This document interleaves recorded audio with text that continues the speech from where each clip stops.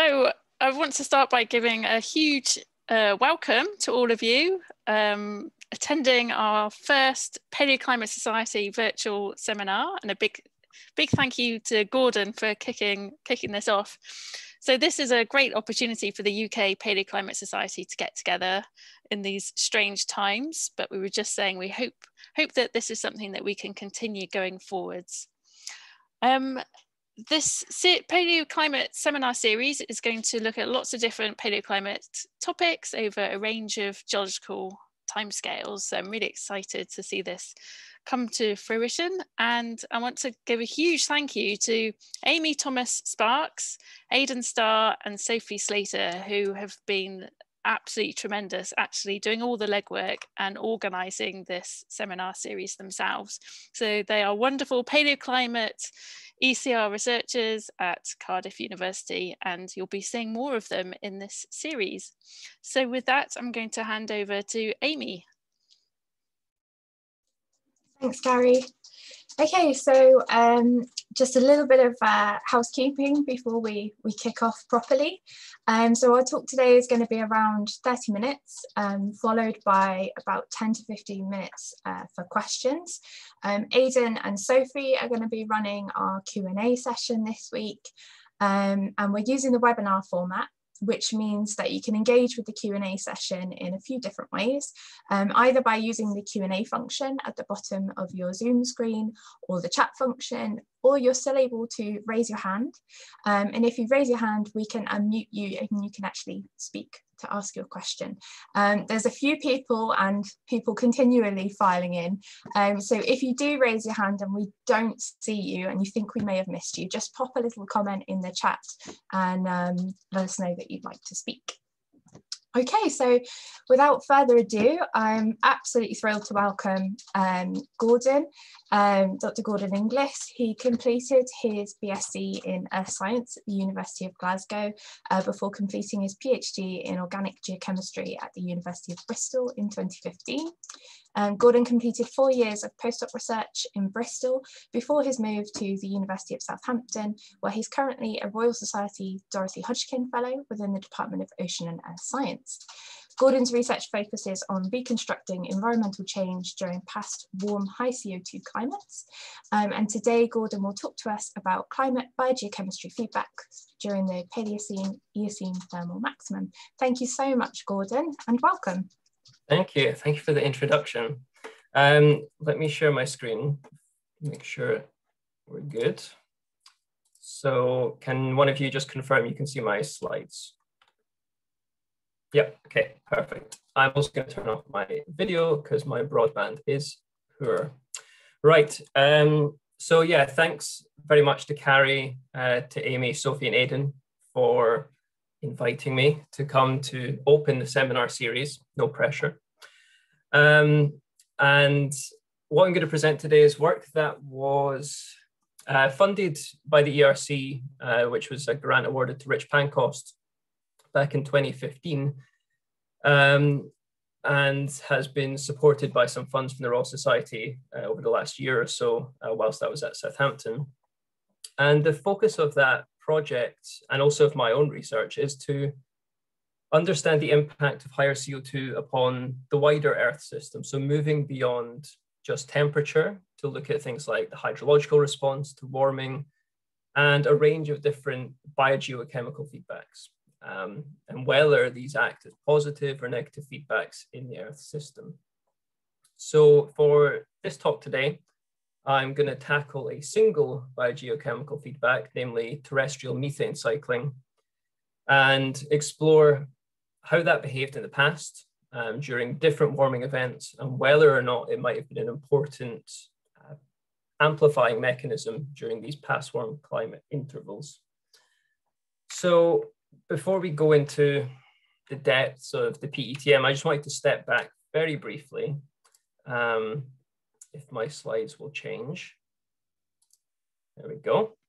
To just think a little bit about paleoclimates in general. Obviously, this is the Paleoclimate series. And there's been a couple of papers recently which really kind of hammer home the utility of past climates for thinking about the future. So this is a schematic from a review paper that Jess Tierney wrote last year, showing us that past climates essentially span a huge range of CO2 conditions, from CO2 which might have been lower than modern to those which are even higher than the most extreme emission scenarios. And okay, past climates are not perfect analogs for the future, but we can use them to look at how different processes respond under different CO2 concentrations, and ultimately, use this to validate climate models, which we will then use to predict the future. So it's important to, give credit to paleoclimate and how it can inform the future. And a nice example, which actually coincidentally Carrie was the lead author on, was the recent Geological Society report on climate change, showing us how we can use simple-ish metrics like atmospheric CO2 and global temperatures to improve our understanding of paleo and future climate. So what we're looking at here are two panels. On the left, we're looking at temperature versus CO2 across a range of climate states. So from the last glacial maximum, which is colder than today, to things like the early Eocene up in the far right-hand corner, considerably warmer than today. And so this shows, a nice coupling between CO2 and temperature over these, range of different timescales, short, long-term, transient events. And it can also be used to assess key climate metrics, things like climate sensitivity. So these are shown on the right-hand side panel. These contours are our estimates of climate sensitivity from the geological past. So the temperature rise for a doubling in CO2. And although there is, a variety of things to consider, like state dependency and background state, generally the paleoclimate record supports IPCC predictions of 2 to 4.5 degrees warming for a doubling of CO2. So, we can use the paleoclimate data, which is real world data from the past, to help constrain the future. In the talk today, I want to focus in on one of these specific climate intervals. So that's the Paleocene-Eocene Thermal Maximum, which, as we will see, is one of the most useful paleoclimate states that we can use to think about the future. So we might refer to the PETM as a climate aberration because it represents almost, geologically instantaneous warming event. So, about 10,000 to 100,000 years of rapid warming, which was globally widespread, and which coincides with the input of light carbon into the atmosphere. So analogous to what we might be seeing today, with the caveat that it's still up to 10 times slower than modern. So important to put this in context, that perhaps what we are doing today is, the PETM, but more so. And this figure on the bottom shows us what the PETM looks like in the sedimentary record 56 million years ago. So we have a couple of different metrics here, looking at carbon isotopes in blue and oxygen isotopes in red from foraminifera or bulk carbonate, showing us the anatomy of the PETM. So we have this very rapid onset over 10,000 years maximum, where we reach maximum temperatures, and then we have this long body, which is about 100,000 years, where we have consistent input of CO2 into the atmosphere, and then this long-term gradual recovery.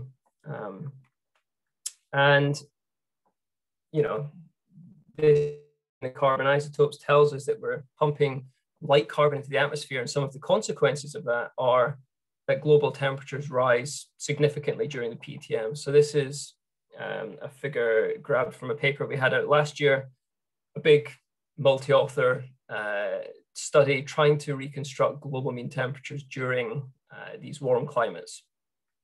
And these are just some maps showing us essentially temperatures from the pre-PETM, so the latest Paleocene, to the PETM. And regardless of the methods that we use to reconstruct temperature, we have about 6 in total, the take-home message is the same, that global temperatures increased between about 4 and 6 degrees during this interval. So we know that, and I would say as a community, we've developed many temperature records, and we're quite confident about the temperature response during the PTM. Some of the other consequences, which will feed into this talk, is thinking about the hydrological cycle. So this is a figure taken from a paper by Matt Carmichael, who worked with Dan Lunt and Rich Pancost, showing us model simulations across a range of CO2 values. And on the y-axis, we have global temperatures and also global precipitation rates. So as you increase CO2, you increase temperatures. We know that. On the right-hand side, we can also see that the hydrological cycle changes in a predictable way. So we have more rainfall in a warmer climate. And there's also a very strong coupling, not shown here, between temperature and precip too. But the regional hydrological response is actually quite variable, and perhaps there is more nuance than what these global values predict. So, you know, for about 10 or 15 years now, people have been generating records of the hydrological cycle during the PTM, and it broadly conforms to what's called the wet gets wetter, dry gets drier hypothesis. So there's certainly evidence from the mid to the high latitudes that these regions become wetter in response to higher CO2 and higher temperatures, with some, although I would say limited evidence for drying in the low latitudes. And this is something that we're looking at Southampton, trying to explore this in new model simulations of whether this holds true. There's certainly evidence from the Pliocene that perhaps the subtropics became wetter, but that is the focus of perhaps another talk. The key thing about the hydrological temperatures is that they will influence a wide range of biogeochemical cycles. So whether that is increased input of sediments into the marine realm, impacts on nutrient delivery, how that might then impact the algal community, the distribution of your forams, your coccoliths, and so on.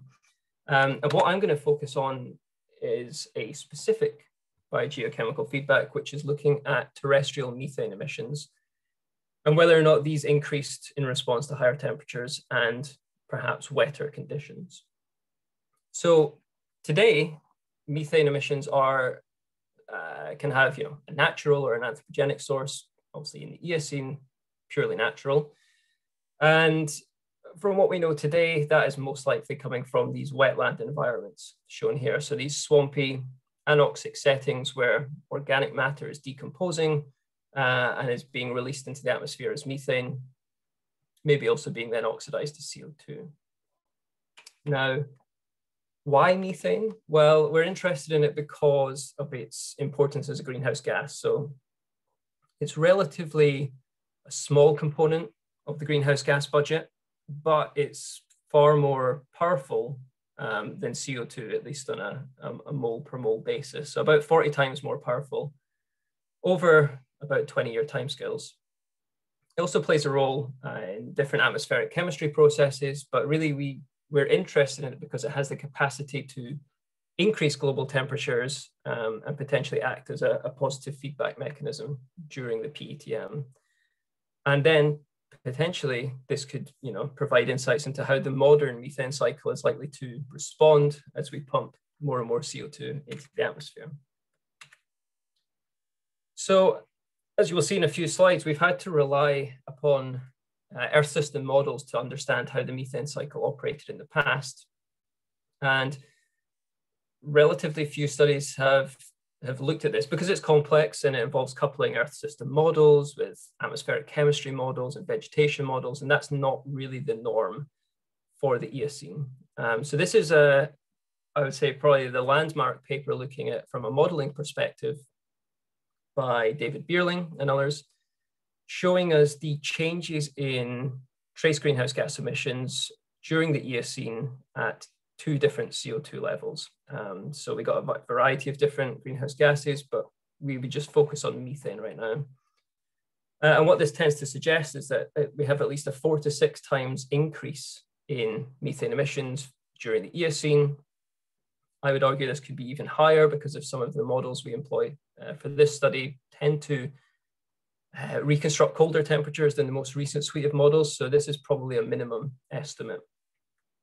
And the question is, well, why is this happening? So there's two hypotheses. And these could both be true. So the first is that during the Eocene, under warmer and wetter conditions, we just have greater wetland extent. You know, wetlands typically thrive in these waterlogged environments, and we can see this in the sedimentological record as well. So this is a figure taken from a paper by Wilton in GMD, I think it was, showing us the distribution of coal deposits during the Eocene. And based upon this and some numerical estimates, they suggest the Eocene wetland extent was about 2 to 2.5 times greater than we see today. So if we have more wetlands, we have more methane. That makes sense. The other option, or could also be working in combination, is that as we increase temperature, we stimulate the production of methane within these wetlands. We know that hydrology is also likely to play a role, and that could act as another source of enhanced methane during the PTM. And this is a nice figure from a modern meta-analysis of wetlands, showing us essentially methane emissions on the y-axis increasing as a function of temperature. And although the magnitude of the increase is unclear from this figure, it's quite a significant increase as we increase temperature. Obviously, if temperature is increasing methane emissions will increase temperature, and temperature could increase methane emissions. And so this sort of positive feedback loop could potentially initiate. But the problem that we have faced as a proxy community is that we don't have any proxies to reconstruct methane concentrations or even to probe the methane cycle. So ice cores have been the go-to archive because you can actually measure atmospheric CO2 looking at the bubbles, but that's restricted to essentially the Quaternary. The alternative is a more indirect measure, so looking at the distribution of ancient wetlands.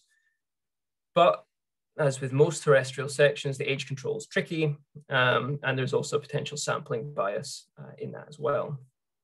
So to try and resolve this, whilst I was at Bristol, we turned to a suite of organic molecules called hopanoids. Now, these are often referred to as the most abundant natural products on Earth. These are very common, abundant molecules produced by most, but not all, aerobic bacteria. So they are found in soils, peats, rivers, lakes, you name it, you will find these compounds. So what we were interested in was trying to look at some of the sources of these hopanoids. So what is interesting is that methanotrophic bacteria, so these are bacteria which use methane as their energy substrate, well, they can produce a suite of diagnostic and non-diagnostic hopanoids. So a couple of these are shown here. On the left is a more diagnostic lipid, which tells us about the presence of a specific type of methanotroph. So potentially we could look at the abundance of this compound to reconstruct methanotroph biomass in the past. But these compounds are very susceptible to degradation. And so their application in, the Pliocene, the Miocene, further back is tricky. So instead we rely upon their degradation products shown on the right, which are far more recalcitrant. It's just carbon and hydrogen, and so they're more likely to be preserved over long timescales. And so what we did was to try and first ground truth this approach before we applied it in the geological realm. And the approach we are using is to kind of employ the principle, which is you are what you eat as a microbe. So in wetlands, we have the decomposition of organic matter, and this produces methane. And this methane will have a very light isotopic composition, so anywhere between -50 to -90 per mil. Now, this methane can escape into the atmosphere, it can diffuse through the peatland, but it can also be consumed by these bacteria living within the wetlands. And because this methane is light, this light isotopic composition is built into the biomass and built into the lipid biomarkers themselves. So the take-home message would be that a shift towards lower carbon isotope values in these bacterial lipids, we would interpret for enhanced methanotrophy in the past. And we a study looking at these lipids in a suite of modern wetlands to try and establish what is the modern range of isotope values in these methanotroph biomarkers. And we found that these would rarely go below -45 per mil. In a sense, saying that if we go to the Eocene or the PETM and we apply this approach, these methanotroph lipids, if these are lower than -45 per mil, we have evidence that the methane cycle is more intense than we observe in modern settings. Now, before we show you the PETM data, there is one caveat, and that is what this proxy is looking at is the consumption of methane by bacteria. It tells you nothing about how much methane is going into the atmosphere. So that's the caveat, but there is certainly evidence from experimental studies showing you that as you increase methane flux from experimental peatlands, you also have an increase in methane consumption. So we have the argument that an increase in methane oxidation should also tell us about methane production and flux into the atmosphere. So it's worth bearing in mind. So there was some previous work applying this approach to the Paleocene-Eocene Thermal Maximum. This was work that Rich did back in 2007, applying this to an ancient wetland from Cobham in the UK, showing that during the onset of the PETM in grey, we have a big shift, a big negative shift in the isotopic composition of these lipids. Now, these values we can reinterpret in terms of the modern baseline, and it shows that these are exceptional and completely unlike anything we see in the modern, and up to -75 per mil. And the only way we can explain this is enhanced methane oxidation, which we hypothesize, or Rich hypothesized, was then an indirect indicator for enhanced methane emissions. But whilst this study was great, there was no subsequent investigations, mainly because getting good, well-constrained records of the PETM on land is tricky. And we also were unable to understand the relationship between methane cycling and temperature in this setting. So to try and explore whether methane cycling was elevated during the PETM and to try and explore what was driving this, our colleagues in New Zealand had been working on a new outcrop section called the Otaio River, which spans the latest Paleocene to early Eocene. And it's a suite of coastal, low-lying terrestrial marine deposits. So we have some fluvial deposits interbedded with wetland deposits and some shallow marine archives too. And we applied a dual approach, so using the organic geochemistry and the isotopes to look at the methane cycle, but also employing branched GDGTs, which are membrane lipids produced by bacteria, which change their structure as a function of temperature. So we could use this to interrogate methane cycling and to try and understand the environmental controls which were responsible for any changes. So this is just taken from the paper, actually, showing us just initially the bulk organic record. We also have this we also have the carbon isotopes for the leaf wax biomarkers. They show essentially the same picture, but I've just removed that here so it's a bit simpler to read. So what we have here on the y-axis is depth and different age constraints as well.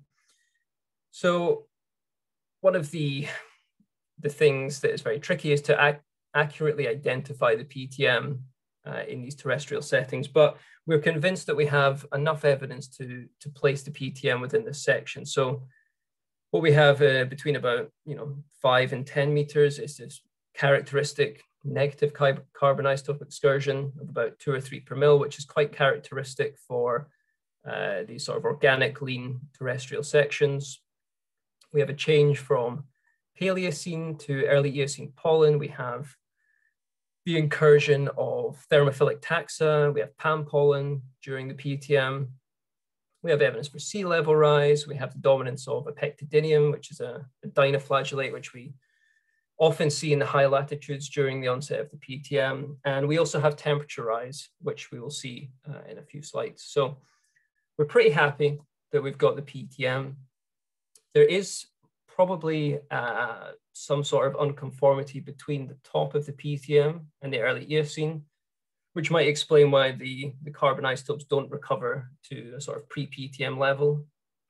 But otherwise, I think we're good.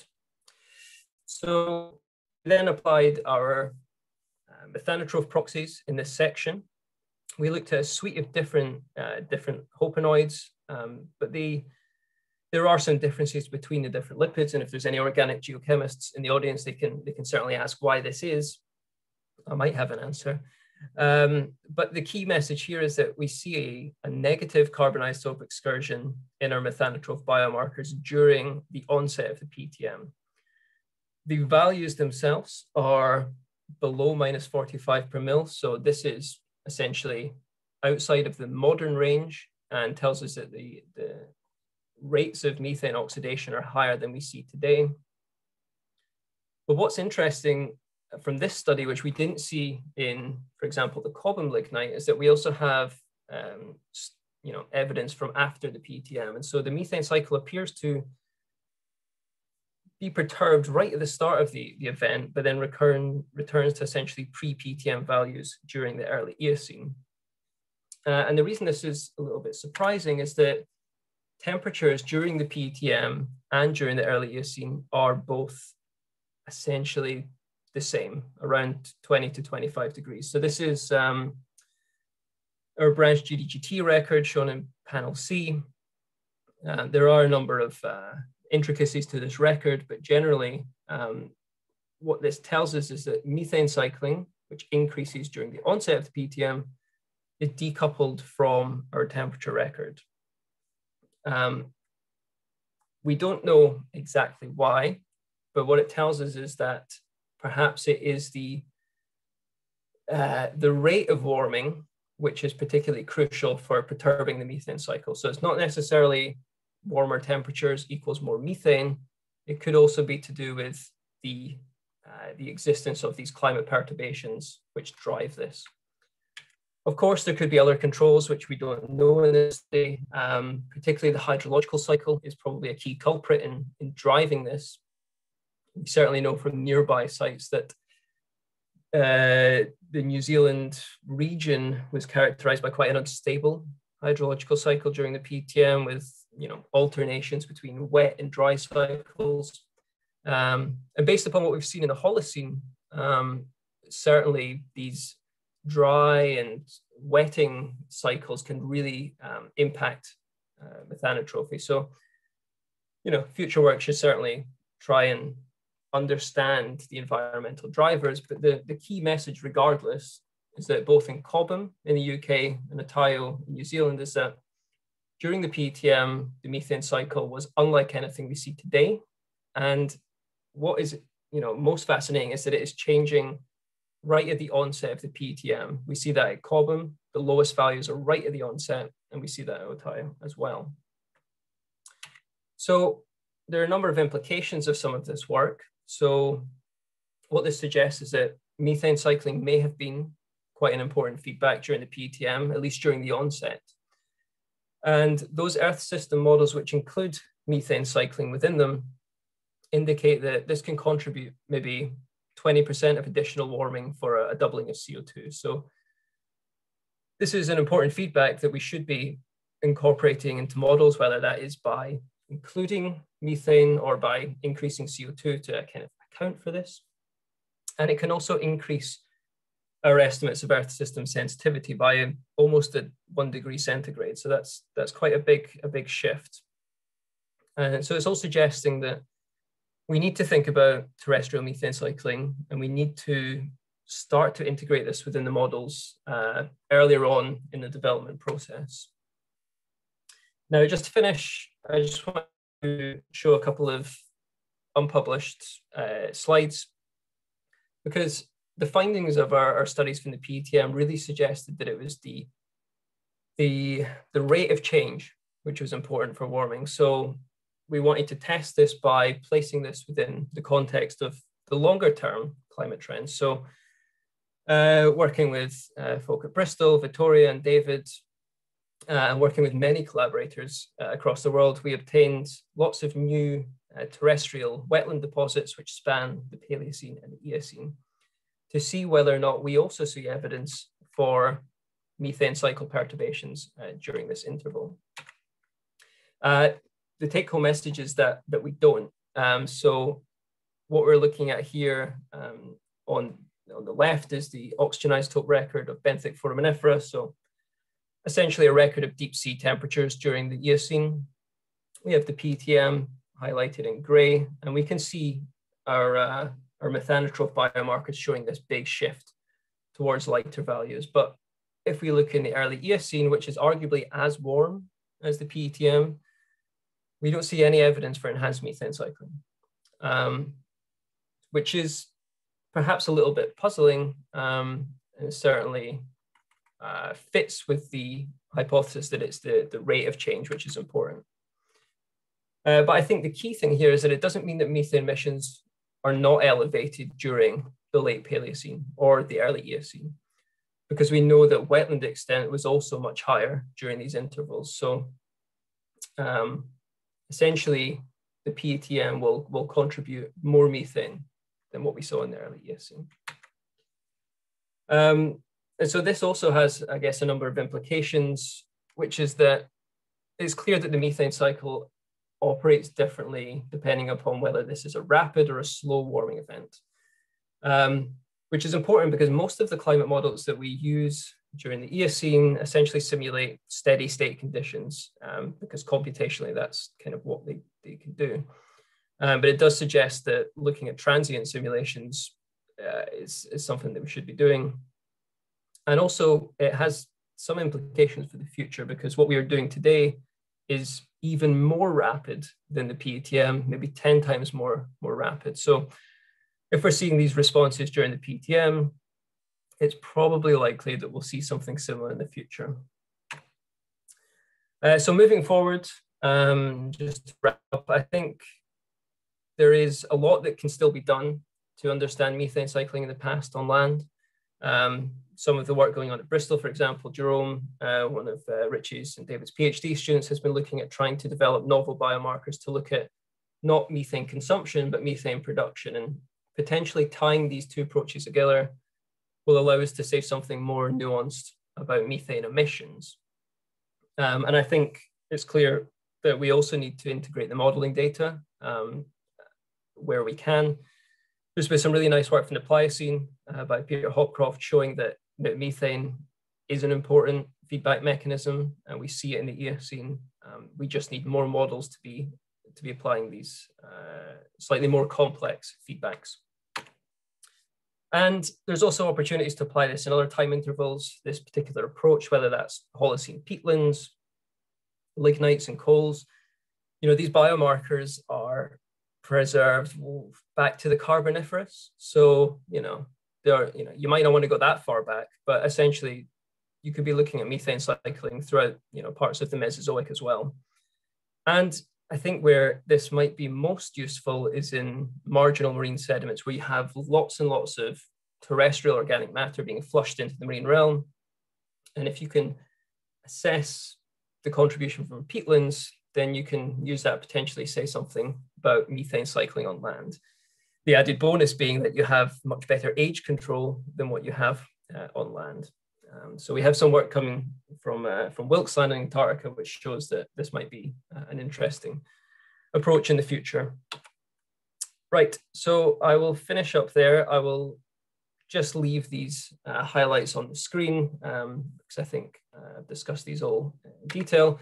And for those that are interested, this was published in Geology back at the start of the year. And if you can't get a copy, let me know and I will send it over. And thank you all for listening.